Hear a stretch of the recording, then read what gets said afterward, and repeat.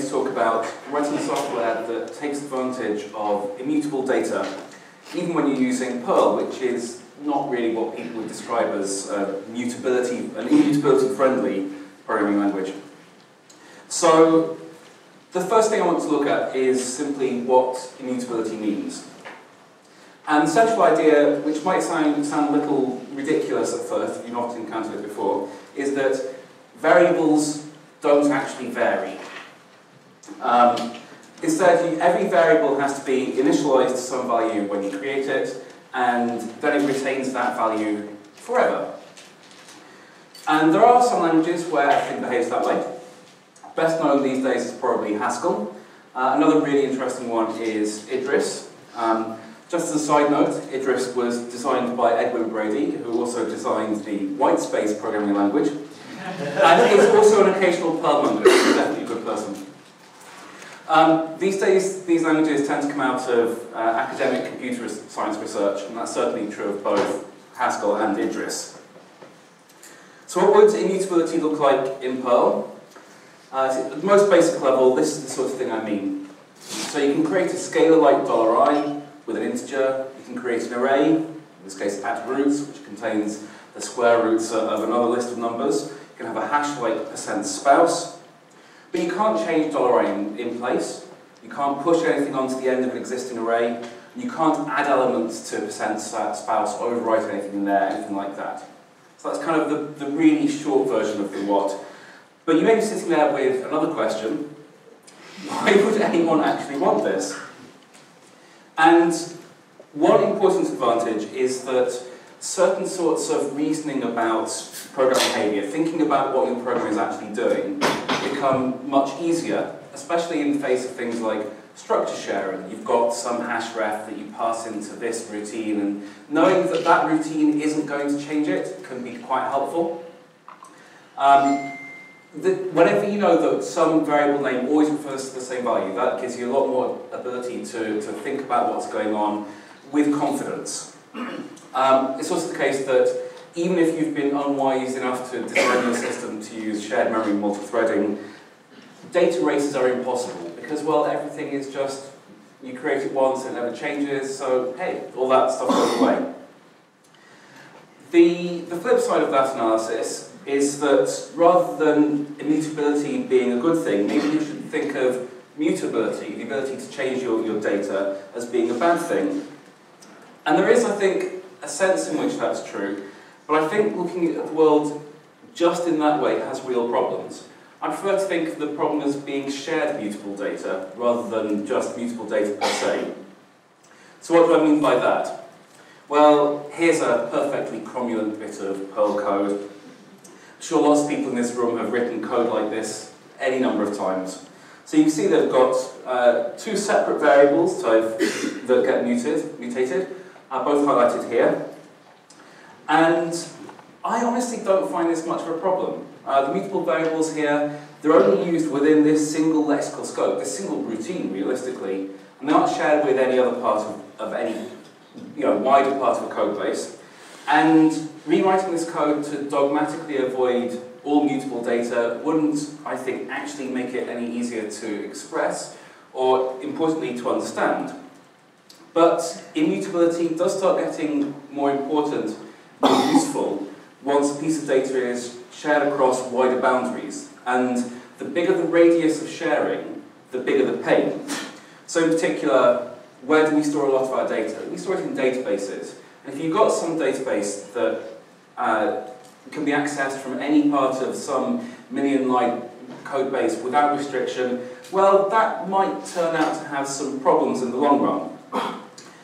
And this suggests a route for making good use of mutability where it is actually helpful, without abandoning everything you know about the advantages of immutability, and without abandoning the familiar approaches of Perl and all the CPAN modules that we know and love. So that's kind of the background of where I'm coming from. And I'm going to talk about the piece of software I promised to talk about, what this means for my company, Cutbot. So we started in 2009 doing just online media monitoring. So this kind of, think Google News Alerts, but more powerful, more flexible, more features for people who work in public relations, that sort of thing. So, for example, we let you restrict search terms to publications in particular geographies, to just national newspapers, to the right sort of trade newspapers. And rather than sending an email whenever we find a match, we batch them up and we send them out as nicely formatted briefings, and it's all great. But the bit I'm talking about today is our public affairs monitoring product, which launched in 2012.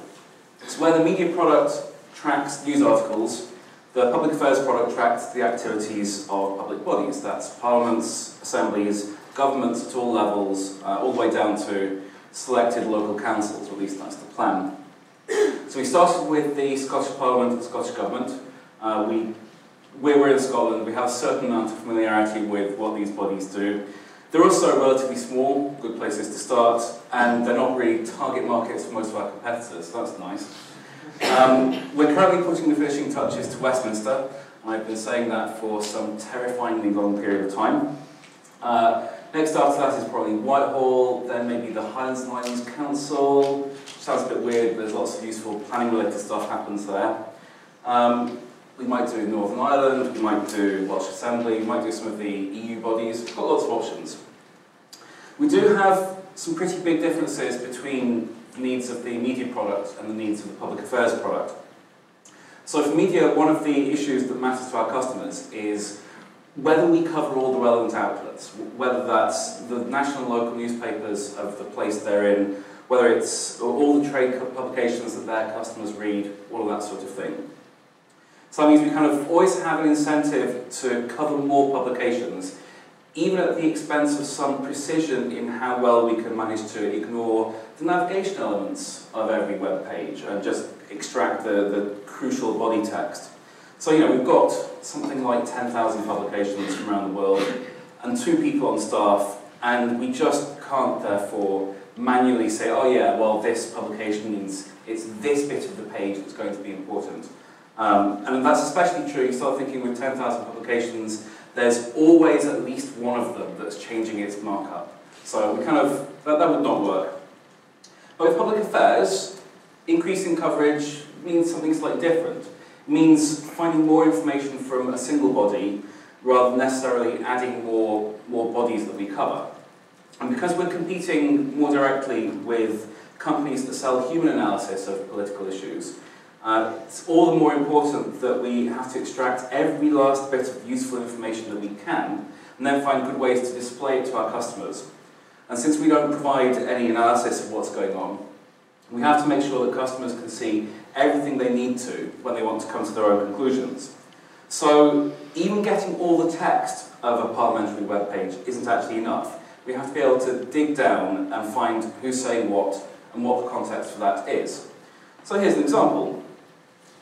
So this is an extract from a briefing that we sent out a couple of months ago that we generated for a client with an interest in land reform. So the first item is a quick mention from the transcript of a committee meeting, the search term highlighted in context. We have a couple of committee papers that were published as PDFs. It can be really quite annoying to extract text accurately from PDFs, so we just show which search term matches.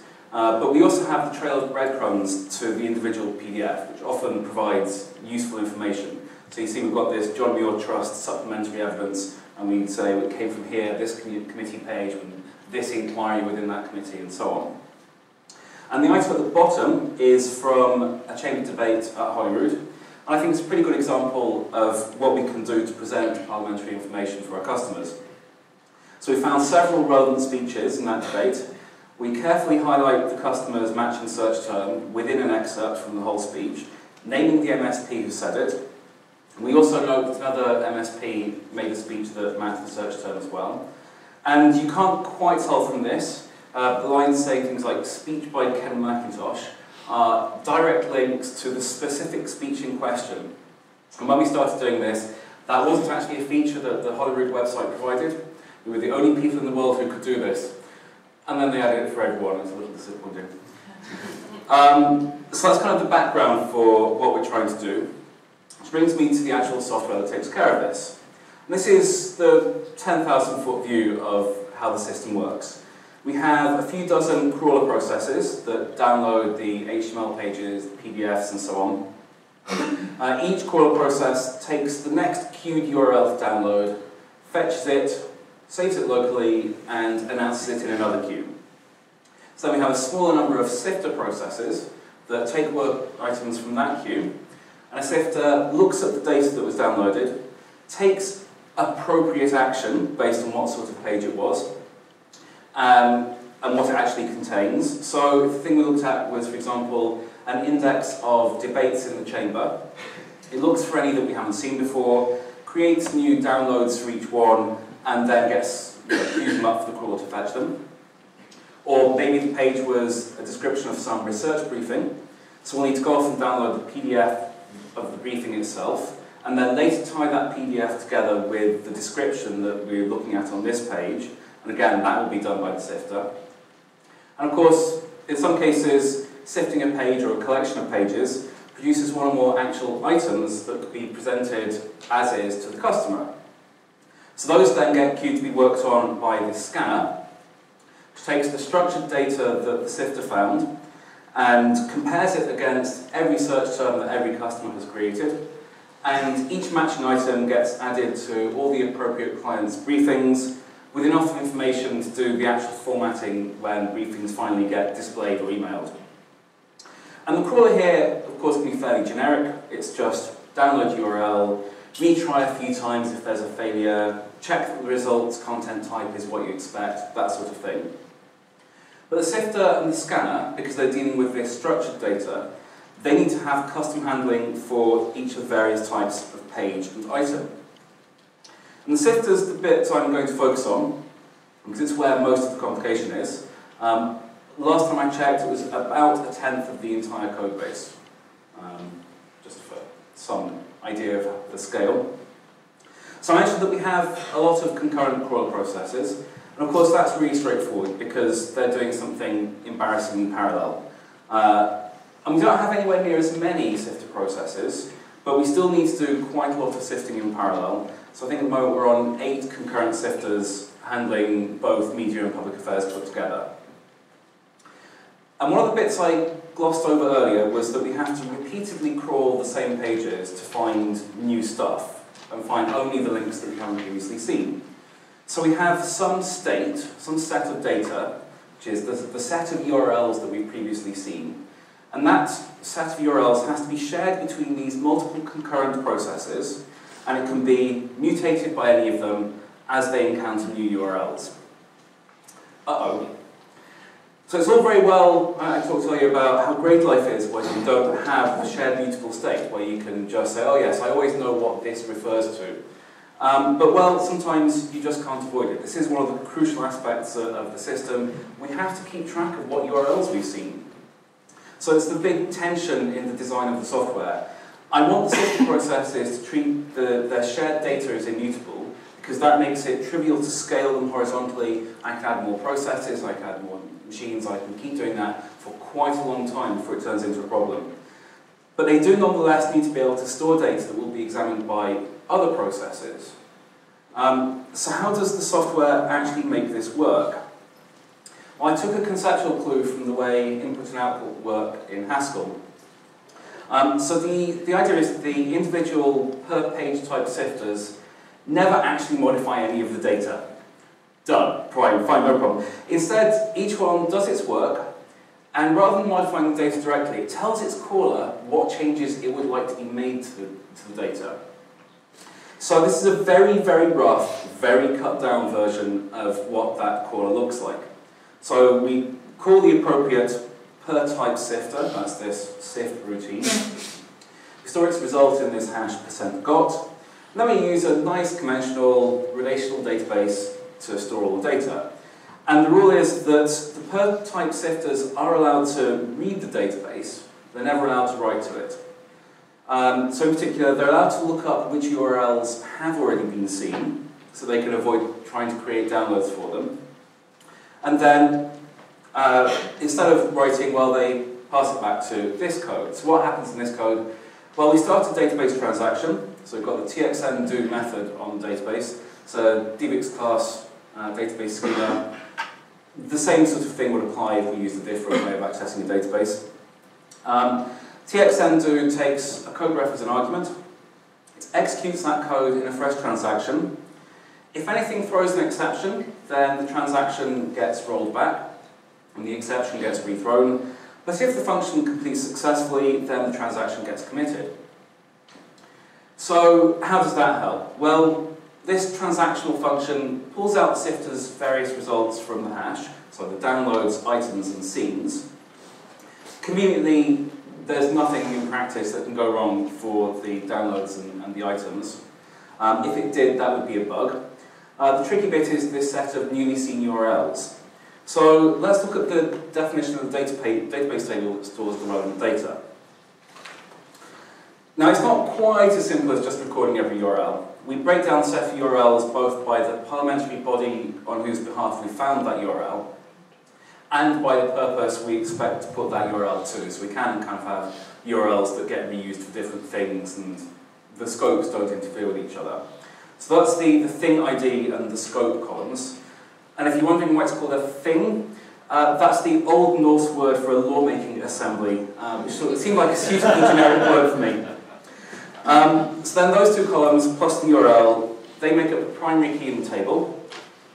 So if we try to insert a triple that's an exact match for one that already exists, then the database is going to give us an error and the insert won't happen. And we know that that is something that can happen. The sifter was permitted to read the database to find out which URLs have already been downloaded while it was working on some particular page. But that means that there's a big, obvious time of check to time of use race condition in there between determining that a given URL is fresh and actually trying to insert it into the table to mark it as not fresh in future. Another sifter process could come along and could have inserted the exact same thing, and then we'd get an insertion conflict from the database. But of course, that's exactly what we want. When the database driver sees that error, it's going to throw an exception. So the TXNDo method will roll back the transaction, and it's as if nothing happened. So what happens next? Well, we might have some specific error recovery code kick in at that point, trying to work out exactly what went wrong and fix stuff. There's actually a much simpler approach, and this is an approach I stole from Erlang. So the exception gets rethrown, and of course the default consequence is that the entire program just exits with an error message. Fine. And it is fine because the sifter process is, like all the worker processes I've got, we need to make sure that they might crash for any arbitrary reason. So we need to make sure that they always get restarted, that we can recover from a crash regardless of anything else. And there are several parts to that. So first we have a watchdog process that knows which workers should be running, and if it sees that any of them have died, it just restarts them. Whenever a worker starts up, it looks to see whether it crashed last time, leaving an incomplete work unit. And if it finds one, it deals with that before looking for a new item in the queue. There's just one tiny little wrinkle. If the watchdog notices that a particular worker has tried several times to process a given work unit, and it keeps not managing to do it, then it assumes that there's a bug somewhere. So it marks the work unit as needing administrative attention. It emails me, and it restarts the worker to move straight on to a different work unit. And that sounds a little complicated, but it's the right approach anyway, regardless of anything else, given that I need this system to just keep on trucking regardless of anything else, even in the face of bugs. This is the right thing. So going back to insertion conflicts, how does this help? So we've got to the point where we've sifted some particular download, produced a set of newly seen URLs, used the database transaction to insert everything that was found while we were sifting, including the newly seen URLs, and if that works, we're golden, otherwise it will crash and we'll get restarted, and then we try again. But crucially, there's likely to be a delay of at least a couple of seconds between the detection of the conflict and the next attempt to sift this particular download. So whatever conflicting data we encountered will almost certainly have been actually committed when we start up again. So yeah, this time sifting the download will produce actually different data, and we'll no longer treat the conflicting URL as previously unseen, and everything will work. So what are the benefits of this approach over just having the sifter speak to the database directly? Well, I think this is the important one. That it gives me a really good story for how to run multiple sifter processes concurrently while still using this shared mutable state. They can't interfere with each other, it just works. The other really important benefit is that it promotes testing. So I rely quite heavily on two forms of testing for these sifters. One is regression testing. So I've collected sample downloads for all the various page types I need to sift. I've constructed the set of downloads and items and newly seen URLs that should be found when sifting each of them. And that means that later on, it's a huge amount of horrible, painful screen scraping code. And there's always some new, fresh hell of broken markup that the Parliament has just invented. So I have to turn up and tweak the sifters. It's like, oh yeah, I didn't work out how to mishandle this date format where, oh, you missed off the 2 on the beginning of the year. Oh, but I now have to handle that. But I can do this, and I can have a high degree of confidence that my change that I'm doing for this new thing hasn't just broken everything else. And pleasingly, the regression testing driver code is only about 100 lines or so, which is probably less than half the size of the real sifter driver, which of course is a lot more complicated than the dozen-line version I showed here. The second form of testing I rely on is rather newer, but I think it's actually going to be even more helpful in future. So this is a third sifter driver. I can set it loose on a given URL, and it runs off and downloads everything it can find, starting from there, chasing down all the links it would need to follow, and caches all that stuff in a local corpus without ever updating the database. And again, because the sifter never actually writes stuff to the database, this is really easy. I've got a really great place for writing this corpus-generated data that won't interfere with even a testing database, let alone a live database. And of course, the hardest thing about writing these sifters, these screen scrapers, is actually trying to reverse engineer what sort of data a given page might be expected to contain. That is, working out how they should behave.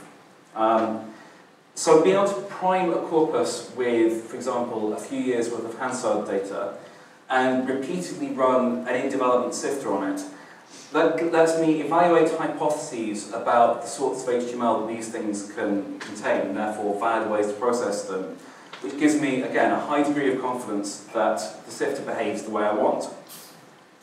And of course, I should point out that I've got this huge debt of gratitude to default immutable languages like Haskell. I kind of half like Haskell, but I much more like the fact that it exists, and it's got this design that I was able to steal for my own purposes, that I actually like using it for real stuff. And I would say that my experience of building and extending this system makes me think that immutability can probably be best seen as an approach to designing systems, rather than something you should necessarily bake into your language. So, suppose I'd written this software in a default immutable language, a language like Haskell rather than a language like Perl. No one could reasonably describe Perl as discouraging mutable data. I honestly don't think that there'd be any compelling objective advantage to using a default immutable language for this system. I mean, some people's tastes lean much more towards that sort of language, but hey, that doesn't apply to me. It's not therefore actually important to me. I think one criticism of this arrangement might be that there's nothing preventing a badly written sifter from updating the database directly rather than generating a set of updates that it wants its caller to apply. And that is true, but it's not actually a problem for me. I am the only person working on this codebase, and I don't find myself tempted to do that. Now, in a slightly different team, if it was an issue, well, I'd have other options. One option would be to mitigate the risk by concealing the database reads. So, for example, rather than having the sifters be given a database handle which they're allowed to use directly for reads, they could get an individual closure that does the "has this URL been seen" check without exposing the database handle directly. And that still wouldn't offer the same sort of guarantee you'd get by encoding the ability to access the database using the type system. but that doesn't seem like a practical problem to me. And furthermore, I think it's worth bearing in mind that for this system, I do get some other really helpful contingent advantages for avoiding a default immutable language. And one is just that, hey, everything else is written in Perl. So I'd have a real cost for certain sorts of component that plug into my sifter infrastructure, there'd be a real cost to trying to write one of these in any different language rather than keeping it part of the same system. I do, of course, have a couple of small components written in other languages because, well, I'm not dogmatic about using Perl where it's not the right job. But, you know, this is... I've already found this problem of not being able to reuse other parts of the system a problem for those components that are written in other languages. And I don't want to exacerbate that issue.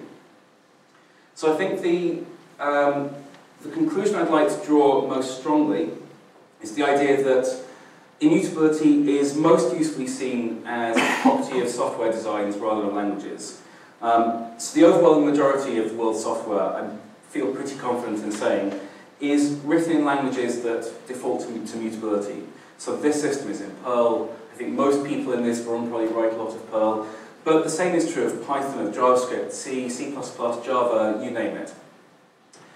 And I think the great thing about academic research into programming languages has been that people come up with great ideas that have kind of gradually filtered into mainstream languages. So one of the classic examples of this is automatic memory management, or garbage collection. It's clearly the right choice for huge amounts of software that the world needs. And it's been around literally since the first high-level languages. It was in Lisp in 1957. But it's a thing that only took off in the mainstream when it was adopted by Java, which was, of course, a language that was really deliberately seeking to be a mainstream language, a language that would be used for huge amounts of software. And I think there's a growing undercurrent of acceptance among users of mainstream default mutable languages that immutable data is a good tool for constructing real software systems. I think this is a good message for people like me, and I think all of you, that we needn't give up on Perl and CPAN and the entire ecosystem that we're familiar with, or learn something that's new and at the very least perceived as being quite difficult, just to get the huge benefits that immutability offers. So, thank you.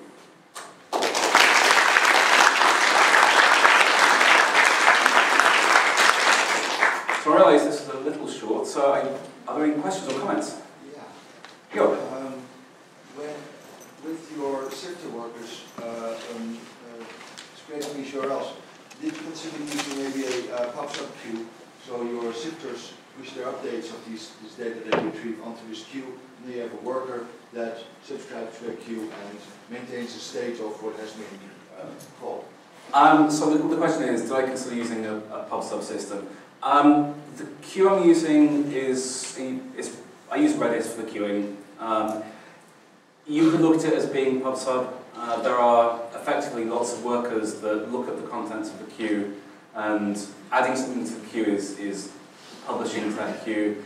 I'm not using Redis pub/sub because Redis pub/sub can lose updates if there's nothing watching at the right time. Maybe I misunderstood. I thought you meant that your sifters talk directly to the database. They read. So I use Redis for the queue, and I use a SQL database for storing the data that they found. So the sifters are allowed to read the contents of the SQL database. They don't actually, again, the communication with Redis is done by telling the caller to write to Redis. We don't actually speak to the Redis database directly at all.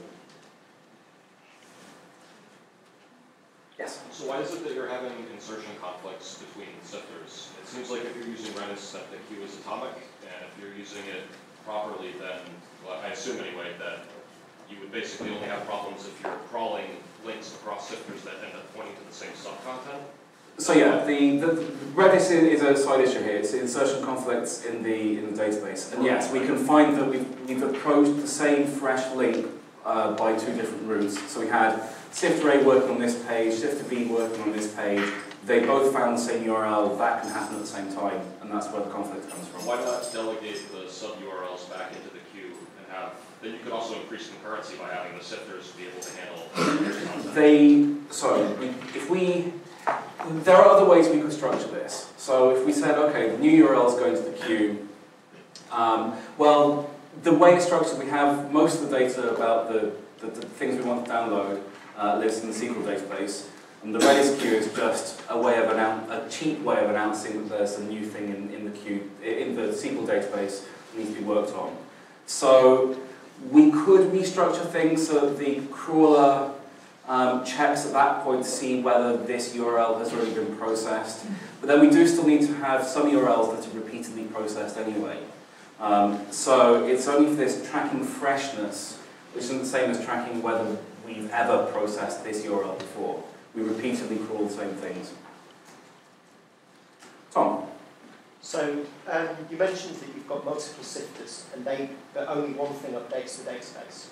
So how do the multiple sifters talk to the one thing to get it to update the database? There are multiple sifter page types, there are multiple sifter processes. Each sifter process can talk to the database, but the ways it talks to the database are highly constrained. It's that the driver speaks to the database, the per page type sifter doesn't. And because I'm confining the database updates to this one piece of code, I can not worry about the complications of screen scraping, of finding the right stuff to do. I can just concentrate on, am I getting the updates correct? Am I correctly handling the insertion conflicts? Hakeem? You mentioned before about the breadcrumb trail Yes. In the briefing. Is that done by tracking what path the crawler took to get to the documents? Yeah. Basically, we know that we started from this. Parliament has a page with index of committees. We find the committee, we go to their top level page, we track all the pages down there, and yeah, we just keep track of, for each download, we know what the sequence of pages to get to that was. And because you can get to a document in two different ways, you get a thing where you could conflict on which of the breadcrumb trails you report on. It could happen, and I decided I didn't care about that. Okay. Because one of the things about that breadcrumb stuff is it's context to help humans work out what it is. And it kind of doesn't matter that there might have been, oh, you went from the Rural Affairs, Climate Change and Environment Committee to this particular inquiry they're conducting and then to this PDF, or you went from that to they're working on this bill and then you came to the same PDF. It's still enough context for the customer to be able to read that in the briefing and decide whether they care enough to click on it.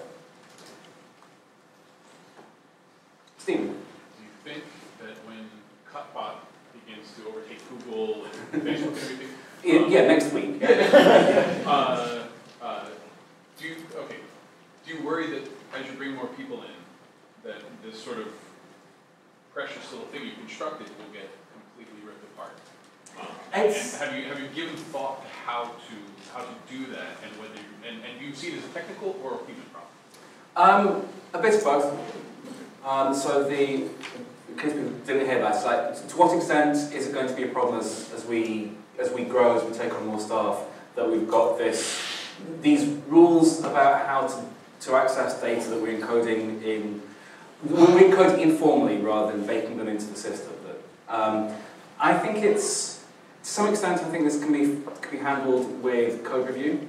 To some extent, there are other technical solutions we could apply to make it harder to accidentally write data to the database in inappropriate ways. It is a thing I've thought about. I'm not saying I have the one perfect solution. As this happens, as we grow, as we hire more programmers, I will have to think about that. Anybody else? Okay, thank you.